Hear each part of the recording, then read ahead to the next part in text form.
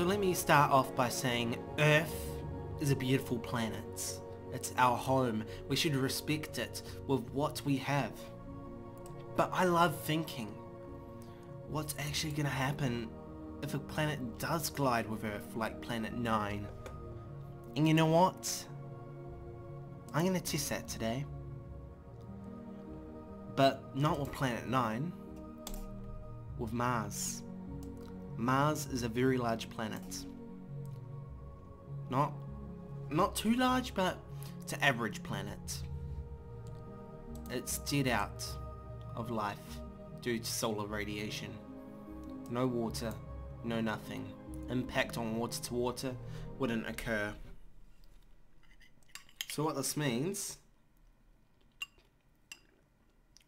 is basically it's going to be a huge impact on where it decides to hit. So speeding up a bit more to get it closer. By now we would start to see tsunami waves hit the coasts. People are dying even before Mars hits Earth. We would start to see furious storms because due to the rising water of the gravitational pull. Even though Mars is smaller than Earth, there is gravitational potential energy there still. By now we would feel magnitude 9 earthquakes all over the show. Supervolcano eruptions. It is truly the end of the world. And when I say the end of the world, I mean the end of the human race. By now, everybody knows what's going on. It's about to hit. Let me slow it down here. Myself, I truly, if I'm not dead already, I'd like to see this in person. If this occurred, I would stay alive for it. But I'd have a knife. No, I'd like to see it. It's an amazing sight. Truly amazing. My prediction is it's going to hit the Russian region. It's going to create a huge crater in around most of the Pacific Sea. By now, super tsunamis, huge, maybe 12 kilometers high, destroys everything. Most life is dead. Most life on land completely wiped out. The atmosphere starts to be pulled away towards Mars, destroying that atmosphere that is extracted from Earth. Finally, the magnitude 15 earthquake hits both Earth and Mars. By now you think, oh shit, this is real. Only minutes in. Japan. It looks like Japan is hit. Huge impact. Straight away, we should see the poles melt. Of this friction of Mars hitting the Earth. We start to see life that survived die straight away. The temperature of the Earth is quickly increasing. The whole world can feel it. You have an idea of what the crater will be like. It's amazing sight. Truly amazing. You see asteroids coming off the Earth. You see the magma start to form. The mantle start to expose on the Earth. Particles, collisions everywhere, creating fragments of gas. Killing of toxic. The complete opposite to a tsunami. We start to see water recede. By now everybody knows what's happening. Everybody's hoping they survive. But by now, the mantle is truly showing in areas like Australia and around the Pacific Rim. We start to feel earthquakes all around the Earth as soon as Mars hits Earth. Huge. Knocking down anything in its sight. By now, most life is dead. Toxic gas is imminent around the whole world. The atmosphere is burnt away. Everything is dead. Everything. And you know what? It's fine because we have the technology to get away from this. Humans may have escaped an extinction. However, what is not imminent is, well, another collision. So what's Earth gonna do now, since Mars is gone? Their backup plan, and look at this fragment. Let me get you to pay attention to this huge fragment. There's actually multiple of them. They are 4 times the size of the moon. Imagine it. Secondary collisions hitting the Earth. A new moon is created from this impact. Huge asteroid. Speeding up impact. Most of Earth is gone. United States is hit. However, water still remains on the opposite side of the Earth. Although coastlines receded, we shall start to see tsunamis of remaining water. And this is all in the same day, guys. Hours later, the remainants of Mars's collision with Earth starts to show. It's about to hit again, right? You'd be thinking? Well, you'd be correct. The gravity overrides, creating a mantle tsunami of magma, burning what is left of the water and the crust of the Earth. By now, everything, and when I say everything, I mean everything, should be done. Humans, cities, evaporation, plasma everywhere. When I say plasma, I mean heat. So does any water remain? Barely. Very hot water, if not none. We start to look as if we are the moon. Over time, we start to cool down, obviously. Water comes back. Temperature decreases. Obviously, there's going to be a big crater. Obviously, heaps of countries are gone. Obviously, there's a huge supervolcanoes erupting still. Atmosphere is most likely almost gone.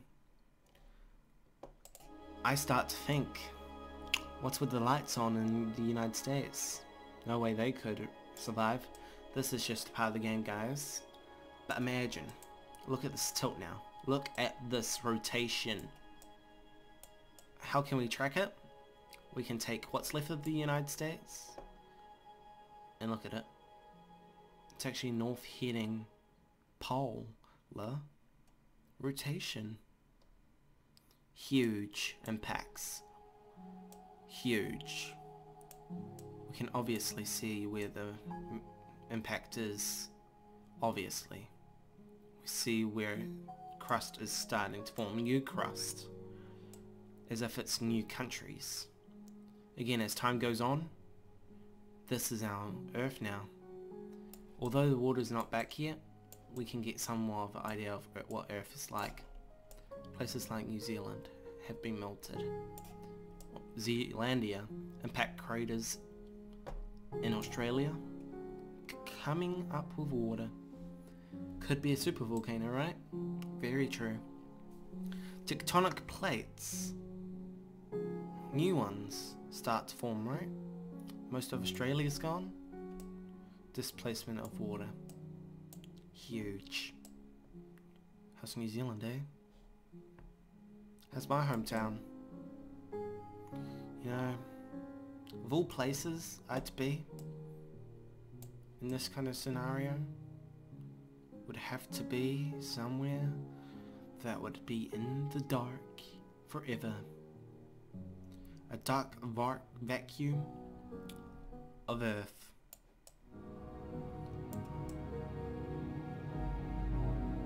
So, what's this message? Well, we would start to see seasons. All seasons occur.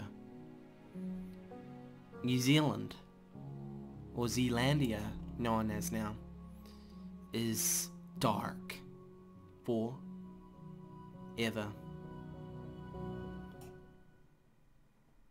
Although they get a glimpse at the light, it will only last for approximately half an hour. Quite a huge impact, eh? So what actually does destroy the Earth? If Mars doesn't completely, obviously an impact with Jupiter will. But what else could? Let us think about that for our next episode, eh? Right, moving on now, eh? Let's head out. Where are we? Let's see how it affected the orbit. So obviously, we've heated up a bit. The real Mars would be gone. Jupiter time. Jupiter protects us from asteroids. If we got rid of Jupiter, somehow, some way, we took Kepler at a huge rate from a gamma ray burst, somehow it launches it. Slow down the time. Here we go. Jupiter is about to be bombarded by its biggest, most fastest bloody target point.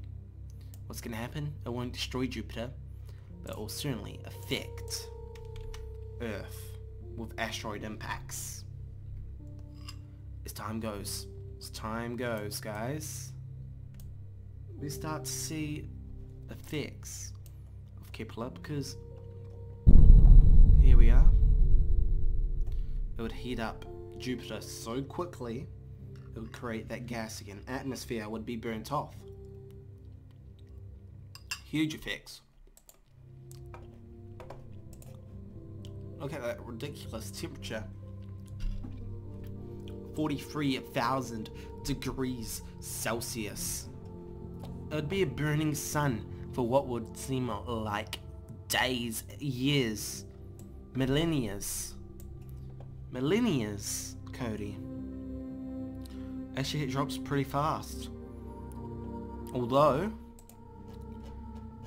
due to radiation, places like Earth, Mars, everything, we can see the effects. We can see it. In fact, it would completely alter the bloody summer and summer effect. It's huge. Jupiter would be launched as well. How about Saturn? How's Saturn going? How's our friend Saturn going? Still cold as a duck. Still cold as a duck. This is huge. Jupiter's gone. Let's delete her. And let's move on. Last target of this video. Sun. The sun itself. Obviously, if the sun exploded, it would create mayhem. Now guys, before I said Jupiter was 43,000 degrees, the sun is 5,000 degrees, so obviously it would burn Earth alive. Again, life would be dead. But imagine this. Imagine a huge sun coming towards us. Huge. Completely bright. Look at it. As you zoom in, you don't know what's going on. It's turning out by days again. And look at this. As we slow down the subject, look at this. complete mayhem is about to start. The sun is heading towards this 21 times Earth's sun object. And, ready? Bam! Gamma ray burst. Completely destroying any planets. Earth is dead. Home is dead. We would be dead if we didn't have the technology to go as fast. No, no, no, no, no, no. No, we would be. How about Earth? How's Earth doing? Earth is completely shattered, guys. Earth is like... Where is Earth, eh? Where's Earth? Anything inner, dead. Everything. Venus, Earth, Mercury, dead. We are gone. Now, once we fasten it up, look at it. Within a few years we start to see this light come back at us, and we possibly could be dead. So guys, what's this mean? Okay. Energy of a sun colliding with another sun depends on the size, would obviously affect us. Now guys, I hope you guys enjoyed this video. Thank you very much for watching. Remember to subscribe for more content. Twitter and Instagram links are in the description. I will be trying to post and live stream more frequently. And I'll see you guys in the next video.